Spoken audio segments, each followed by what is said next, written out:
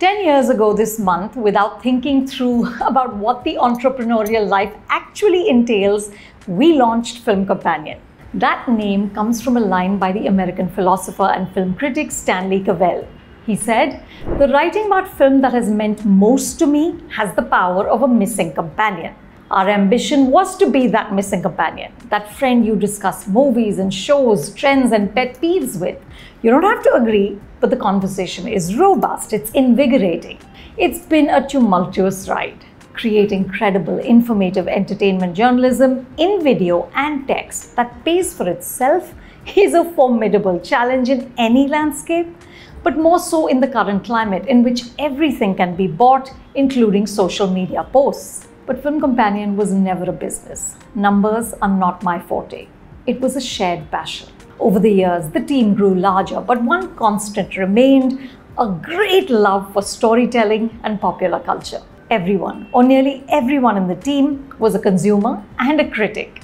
In our office, opinions and arguments and those narrowed eyes, "I'm judging you for loving this," looks were just par for course. I remain the sole defender of Befikre. I have fond memories of our shoots, walking and talking with Shah Rukh Khan in Lisbon for Beneath the Surface in 2016. That was the first branded show we did. Our first Actors Roundtable in 2019, in which 8 actors from across the country for the first ever Pan-India Roundtable.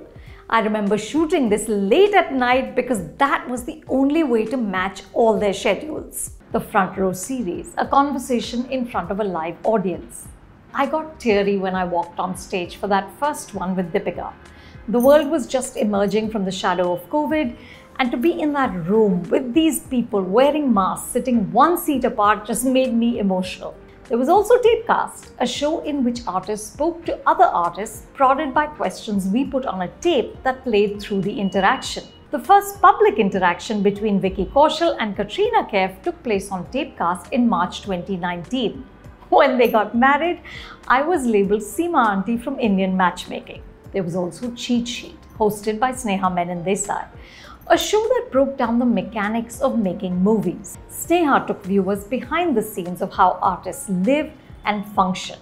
Her conversation with intimacy coordinator Asta Khanna and another episode about bodyguards in Bollywood has over 1 million views. It's a matter of great pride that Cheat Sheet was used as teaching material in film schools. Or that our 2019 list of the 100 greatest performances of the decade created a massive stir. Or that our reviews were awaited, debated, applauded, and thrashed.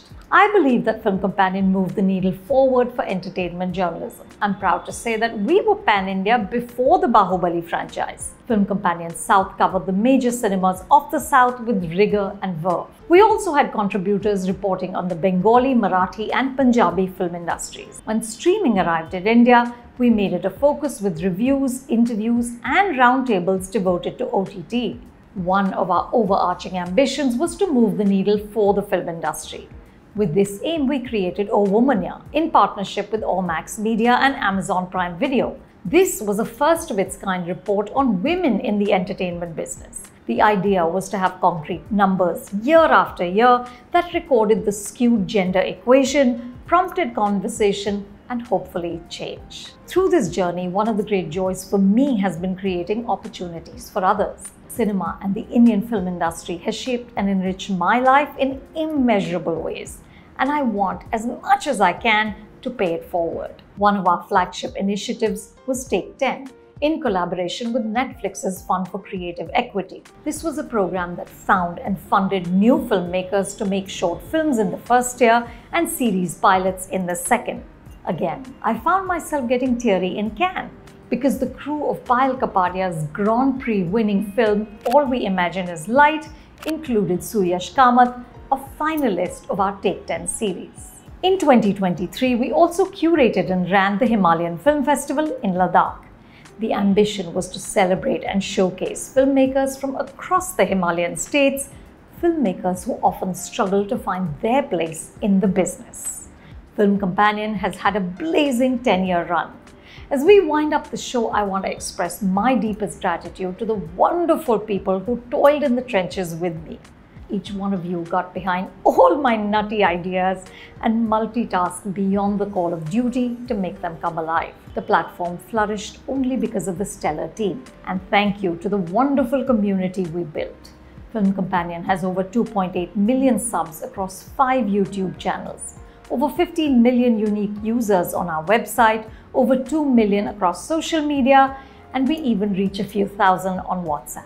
Our viewers and readers have showered us with fulsome praise and nasty jibes, and all of it has only helped us to strive harder and do better. Film Companion lives on in FC Studios, our specialty division for long-form storytelling. Our first documentary special, Modern Masters, featuring S.S. Rajamouli, will soon be on Netflix. Hopefully the start of many exciting projects to come. As one of my favorite actors once said, "Picture abhi baki hai mere dost, onwards and upwards."